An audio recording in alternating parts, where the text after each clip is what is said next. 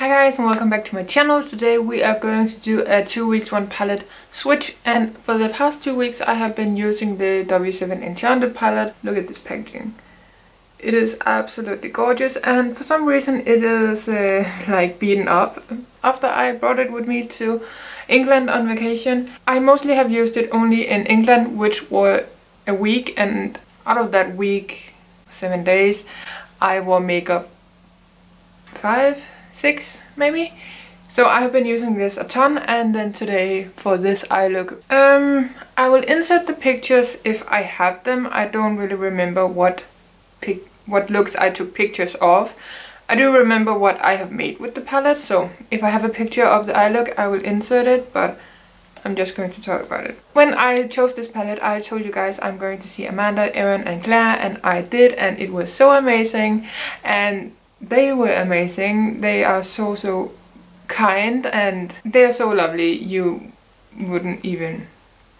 Yeah, I spent the whole day with Amanda, and then Claire and Erin, they were a part of our day, if you can say like that, in the beginning, like about lunch time. They were together with us. Otherwise, I saw Amanda the whole day. It was so amazing. Girls, if you're watching, I love you. It was so amazing to see them. And my John and Amanda's John, they really enjoyed it, even though us four, we knew each other from the internet. It's a little weird, but it is the palette we are going to talk about. If you don't know how it is looking like, it is looking like this, and maybe I have a before photo from the update where I chose this like 2 weeks ago, and then I can compare the usage to this week because I think it's pretty nice. I don't have any dips or anything, but you can totally see that I have worn them, and I have used every single shade. Today was the last day I could use this lilac shade, so I went full on lilac today.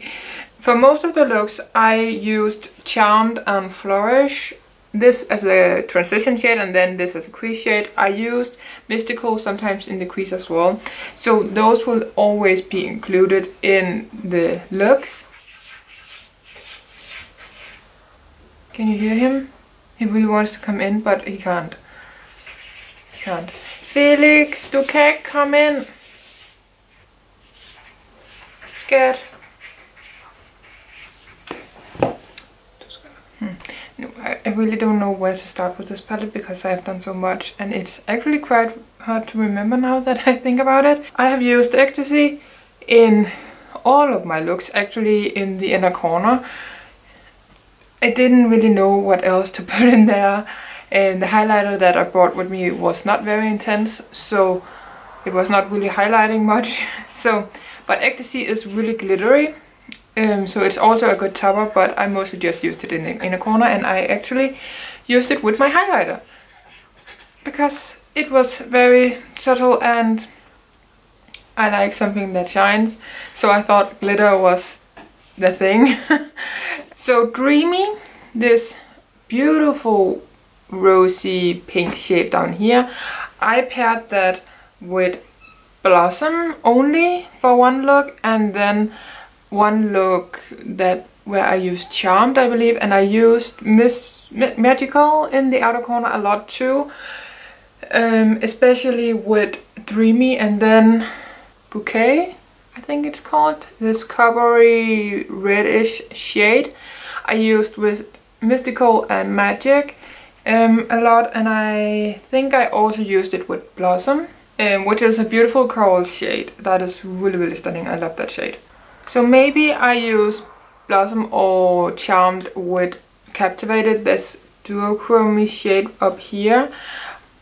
I actually don't remember, but I did use them. And Imaginary I used for a look. I didn't really like how it turned out because I used an eyeliner, the Burgundy that I brought with me, and I didn't like how that turned out, so I just put this over the top of that eyeliner, and then it turned kind of green, so I had a light eyelid sheen, you know, with this color, and then the eyeliner was green because this has a green undertone to it. Don't know if you can see that, and it is raining. Sorry if you don't like the noise of that. And then for a look I don't remember what it was with, but I used Bliss as an eyeliner. It was not the best, but it worked, and I was actually quite happy with it. Imaginary I used with Blossom or Charmed that day, I don't remember. But today I have used Tranced, this lilac shade in the outer and inner part of my eyelid, and then I put a cream shadow in the middle to like make it stick, and I used Imaginary on my eyelid, and that shade really need a base or for some reason, because it's not really empowering, you know, it's not getting out there. And the same with Captivated. But I told you guys last time that I did a palette bingo on the look that I wore in that video, and for that video I used the NYX cream shadow with Bliss and Captivated on the eyelid. Why is it raining so much? So that is my palette. I'm really sorry about the rain.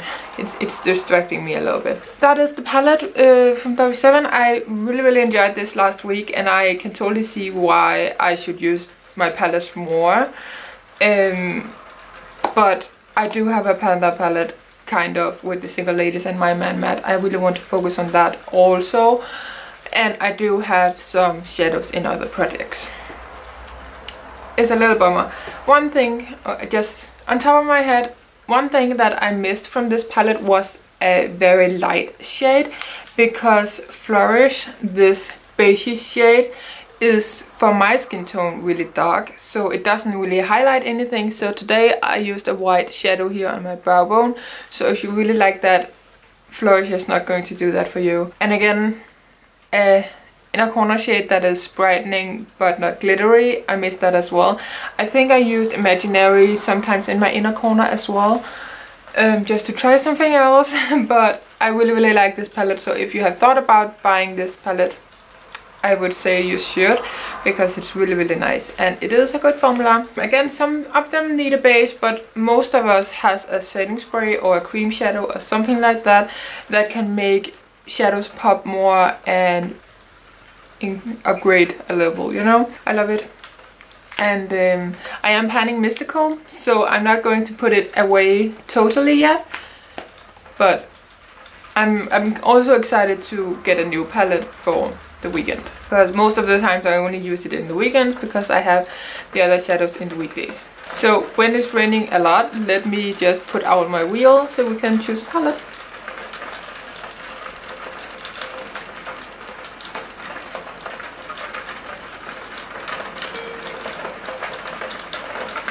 That is my Panda palette. Okay, because that was my Panda palette, I'm going to choose another one, because I don't see the point of getting that palette, you know, because I use it 5 days a week. So, all this.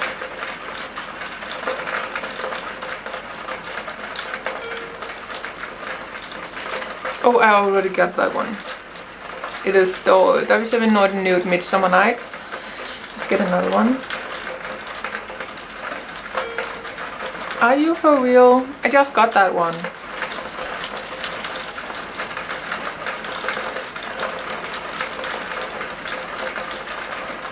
That's better. The W7 Seduced palette. Oh yeah, I'll take a break and then we can get back to the video, because this is a lot. This is very loud.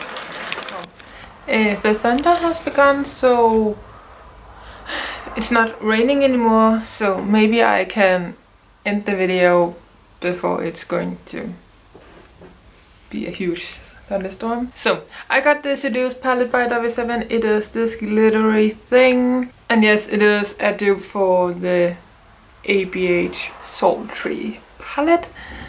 I have not used it, not even once, so this is going to be exciting. So maybe I can do a coral look and some cool tone. I'm not the biggest cool toned eyeshadow lover, but maybe I can with this palette. I have another palette that is really brown and cool toned. I don't like that one. It is the Spaced Out palette by W7, so maybe this is better.